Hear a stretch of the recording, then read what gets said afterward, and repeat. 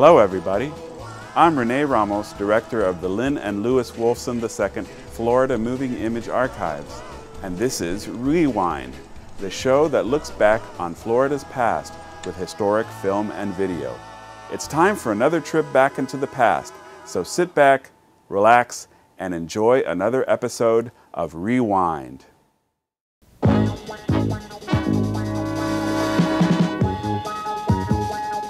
Life has always been difficult for migrant farm workers. Now, though, it's almost impossible.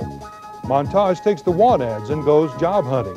And Senator Lawton Childs talks about Uncle Sam helping out with the refugees, El Salvador, and Cuba. This is Montage.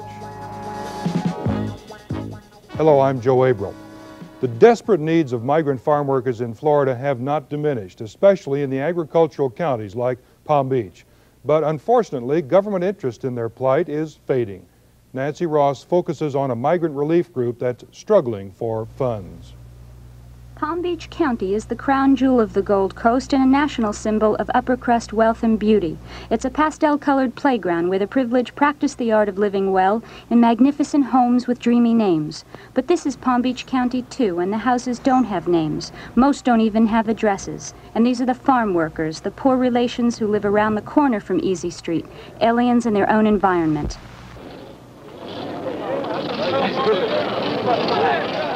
Thanksgiving Day, 1960. These are the scenes that shocked America as the best-fed people in the world sat down to enjoy the grandest feast of the year. Thrust before them, probably for the first time, were the miseries of Palm Beach County migrant farmers, the gypsy families that followed the sun to pick the national harvest while they themselves died on the vines. Epidemics of illness, poverty, employer abuse, and substandard housing were major concerns 22 years ago. The misfortune of this population has only gotten worse in 2 decades. The farm workers are 3rd and 4th generation Black, Puerto Rican, and Mexican Americans, and separate from the current refugee tide. Their largest source of assistance is the South Palm Beach County Migrant Coordinating Council, founded just 3 years ago. The council possibly reaches 5 of 55,000 migrants still working Palm Beach soil. The services the council provides is transportation. We have an emergency fund. In the event individuals might need emergency services, we have food that we provide the people.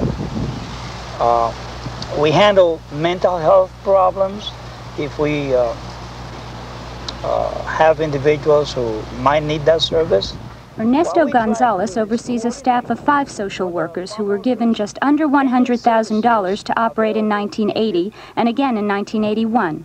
But what the county giveth, the county taketh away, and this year that grant was sliced in half.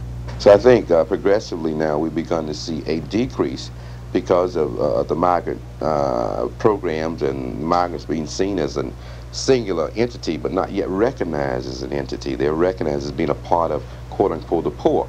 And as long as there is not a visible group of people or a voice that's vocal enough to call attention to the plight of migrants, that's going to continue to decrease. The result of the drastic cutback was the council's decision to go full steam ahead for 6 months. That 6 months ends in 2 weeks, and so will all the vital services migrants have come to rely on. Betty Escamilla is a council staffer and a migrant missionary. She visits about 10 families each day, bringing food, clothing, and concern. In this van owned by the council, Betty will take migrants to health and welfare centers, and in a few days she'll make follow-up house calls. Migrant shacks don't have telephones. The squalor of this scene is typical. Maria Gonzalez lives here with her 9 children aged 2 to 15 years. The toilet hasn't worked in 2 months, adding to the stench of the closed quarters. Maria pays $200 a month rent, but in migrant world there are no leases, and she realizes her family could be evicted at any time. Housing is one of the biggest problems, and we are awfully frustrated due to the fact that even Palm Beach County needs the farm workers. There is no government regulations or provisions that will assist the farm workers in getting decent housing. I think as long as people are quote-unquote called migrant, that emphasis on housing is going to remain the same. Farm workers don't feel, or farm owners rather, don't feel a tremendous obligation to provide adequate housing for folks who are not going to be with them year-round. Back at Maria's house, the refrigerator doesn't work either, not that it really matters. It's been 3 weeks since she's had money to buy food. The family now exists on donations received from the council. The children have been treated for malnutrition, only one in a host of medical problems rooted in migrant life. Well, there certainly is a high incidence of tuberculosis and venereal disease, and we depend on the Migrant Coordinating Council certainly to transport these people here and help them get care. Alcoholism is by far the big medical problem and generally blamed on the crew chief. He's the landowner's ally who supervises the workers. Out on the field, he may sell gallons of wine to the migrants on credit and for profit. It's a cheap, fast-acting anesthetic to thinking about problems. The crew chief is also named as a powerful figure in preventing labor unions from ever forming in the county. I don't say that all crew leaders are bad, but many of them will have the tendency of not doing enough for the worker and perhaps exploit them.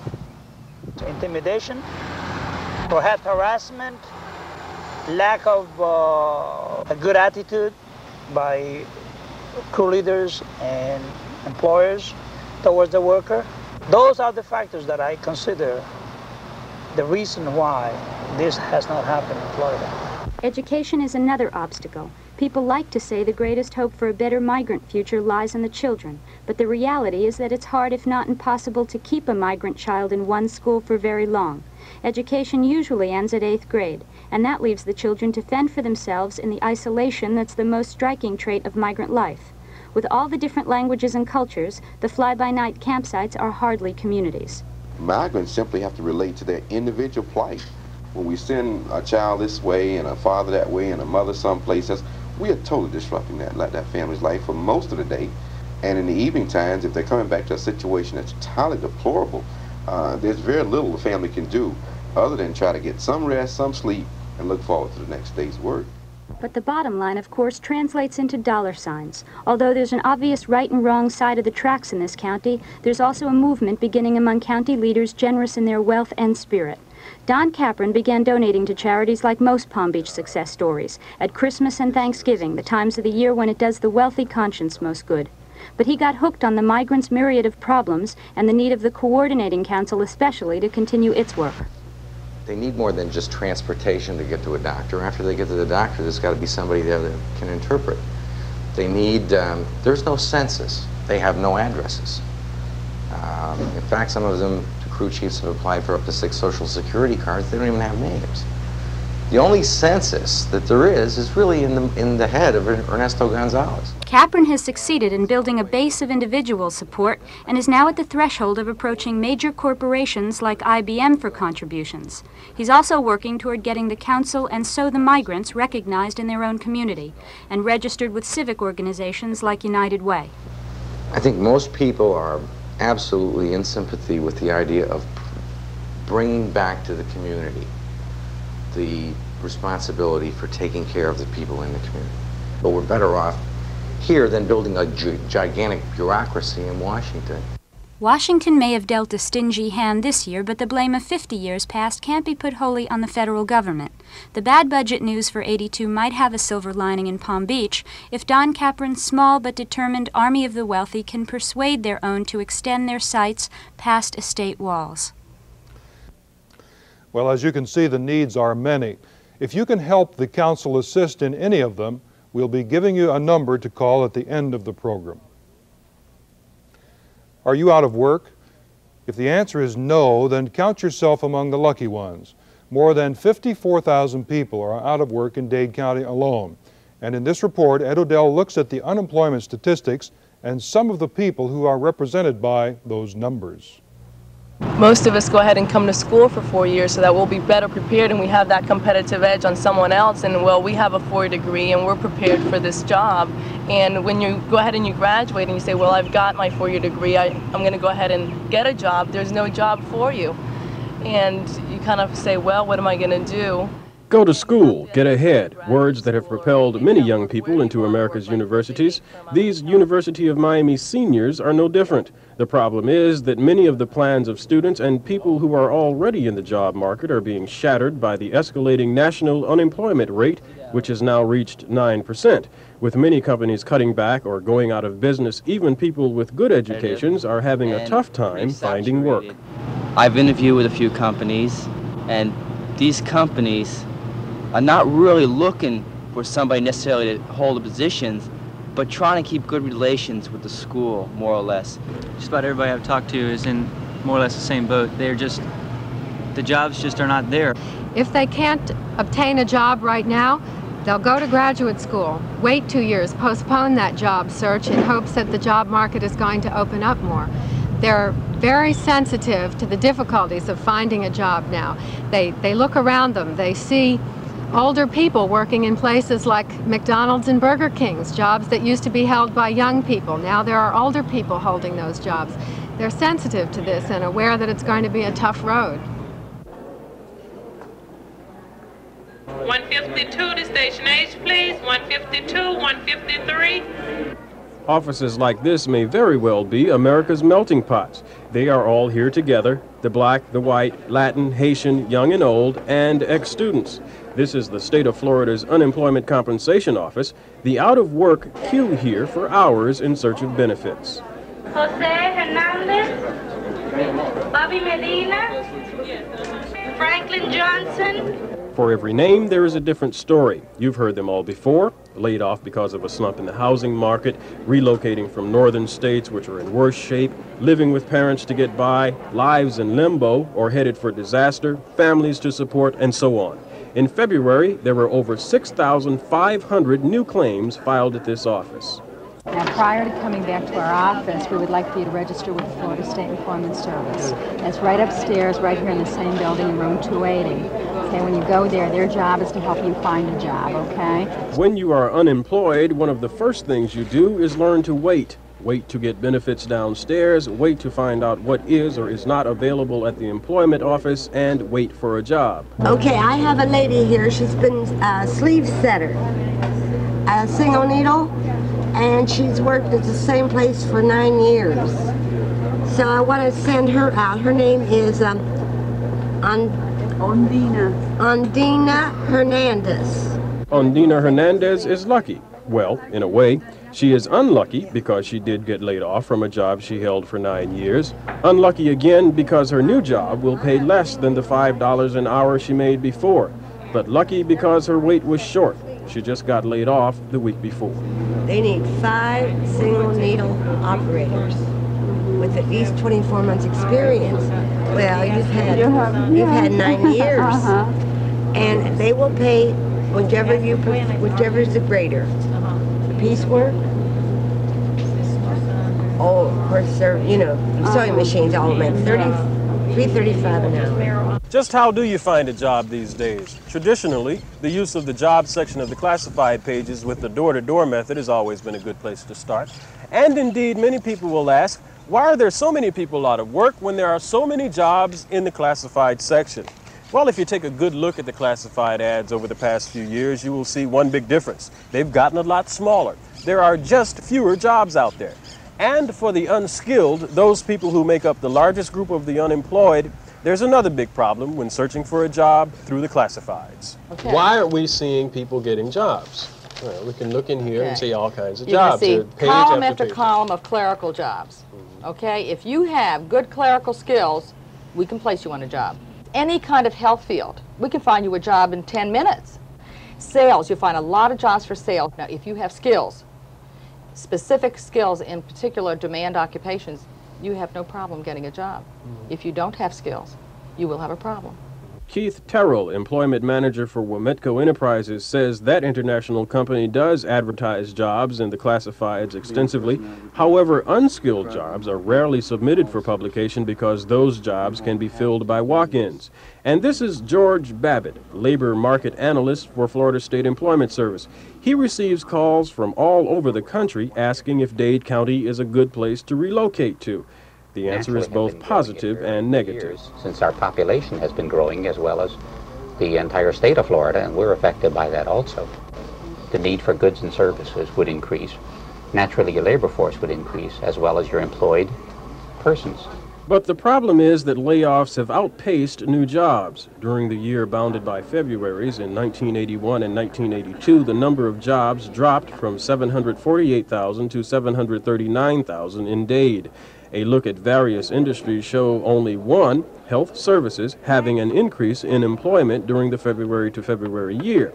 That due in part to South Florida having more people in need of health care, like the elderly. And while most industries show decreases over the year, manufacturing, the hotel industry, and local government did hire a total of 700 people during the month of February 1982. So overall, the employment picture is pretty bleak. And according to employment analyst Babbitt, it could be late fall before any change for the good occurs. First, we will have to get through this summer, when 43,000 students will be in search of vacation employment. And good luck to you, okay? I hope we find something good. Okay. Miami-Dade College has career paths in anything you want to be. What's your story? Be global. Be cutting edge. Be inventive. Be investigative. Be a hero. What do you want to be? Be the best. Be you. Be MDC. We have our senior U.S. Senator with us tonight, now completing his 12th year. Welcome to Montage, Senator Childs. Thank you, Joe. Nice to be on your program. Been too long since I was in Washington, and we did a day in the life of, and I never forget the first Monday morning we were filming you, you were taking out the garbage for your wives, and I thought it was a very good experience that we never, none of us, including myself, get too high and mighty that we don't have to do some of those. No, that never changes, does it? It does not indeed. Let's talk about South Florida for a minute. Why has there been the resistance in Congress to help defray the expenses of all the costs that the refugees have brought on South Florida in particular? I mean, I don't understand that. I would think that anybody in America would recognize that we have had an extraordinary burden put upon us, and I'm interested in the mindset of the people who have opposed that, or at least haven't made it easy for us to get reimbursed or helped. What's the thinking up there that we're missing? Well, part of it is just that every day you're one day more away from the national television on the Mariel boat lift. It's a day that the people that aren't from Florida say, hey, that's a local problem. Why don't you all handle that? You know, the Cubans have assimilated very well. They've helped your economy down there.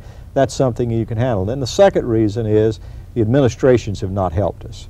And that's the biggest problem, because even where we've gotten the money, we found the administrations through the OMB, and I say administrations because through the Carter and Reagan administration, dragging their feet or not assisting us, and each time cutting the budget.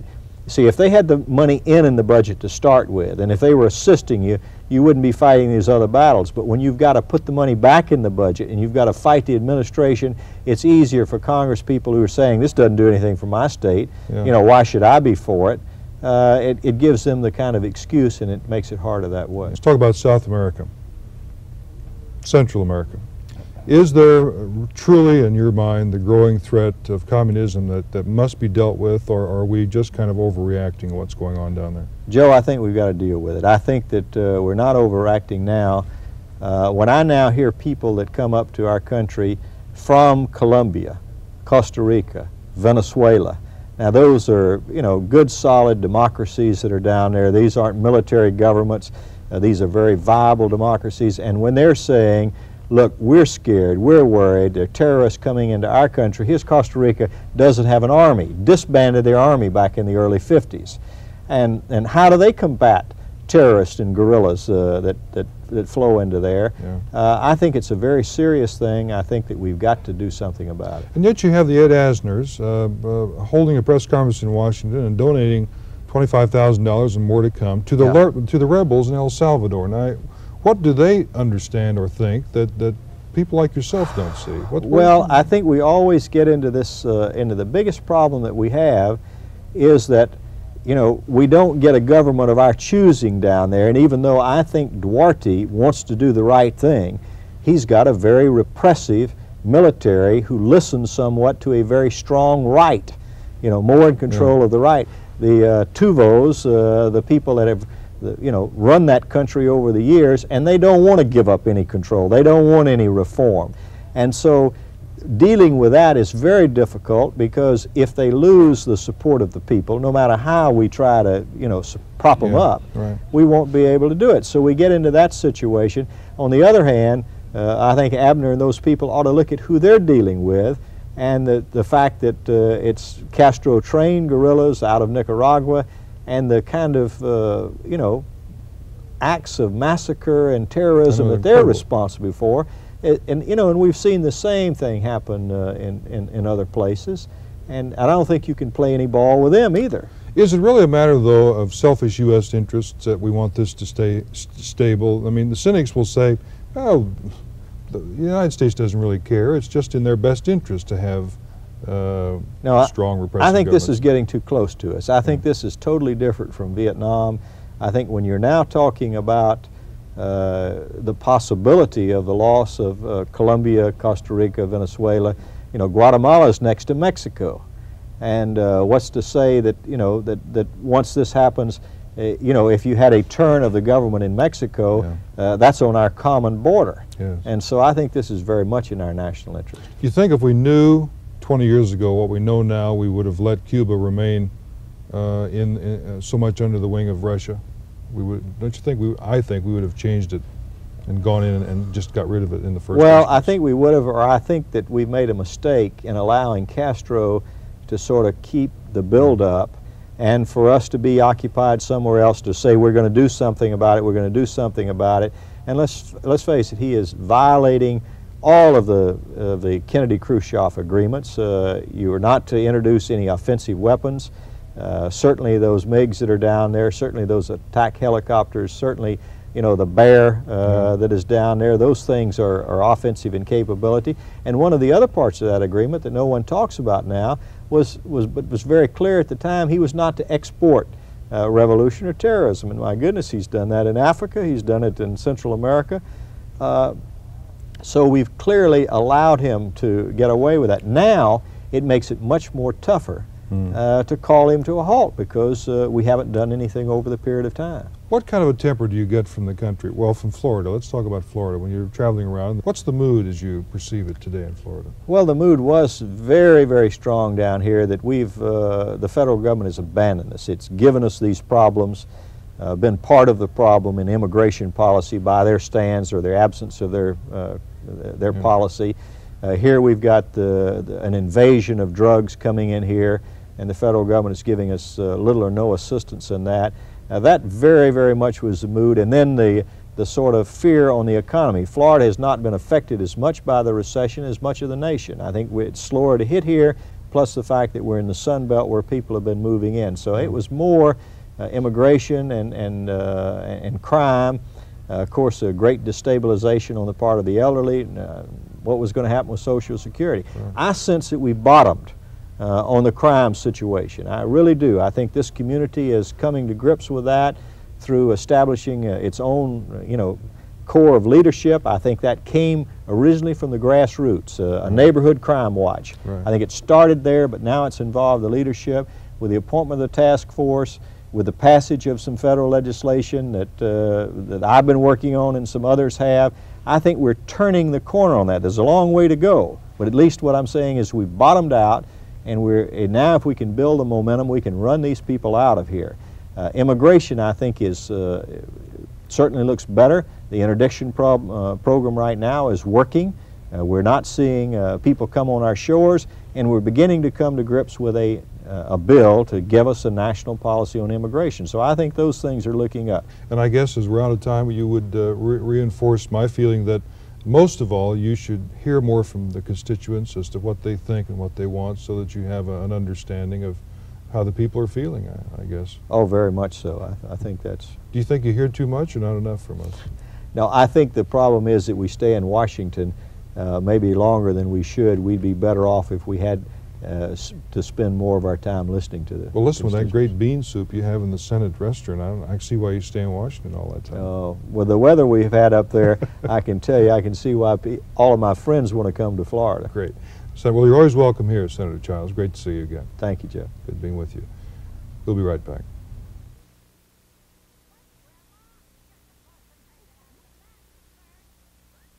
Miami-Dade College has career paths in anything you want to be. What's your story?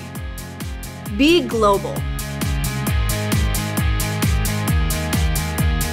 Be cutting edge. Be inventive. Be investigative.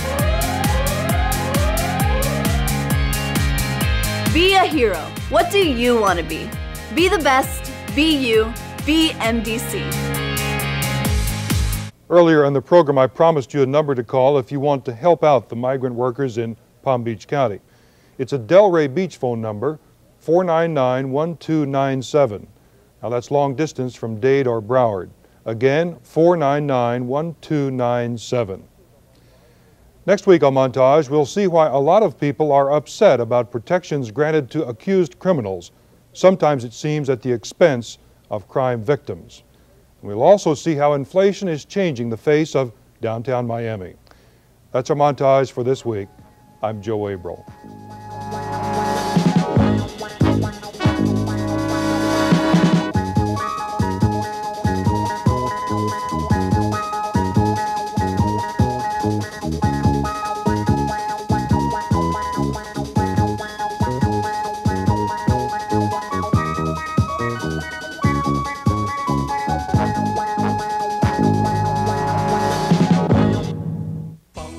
That's about it for this edition of Rewind. Just time to remind you that Rewind features historical film and video from the Lynn and Lewis Wolfson II Florida Moving Image Archives. To see more from the Wolfson Archives collections, visit our website, wolfsonarchives.org. You can search the archives catalog and watch video online. And be sure to connect to our YouTube channel, where you will find hundreds of carefully curated clips, or link to the Wolfson Archives Facebook page to keep up with our busy calendar of historical happenings. Until next time, I'm Rene Ramos. Thanks for watching.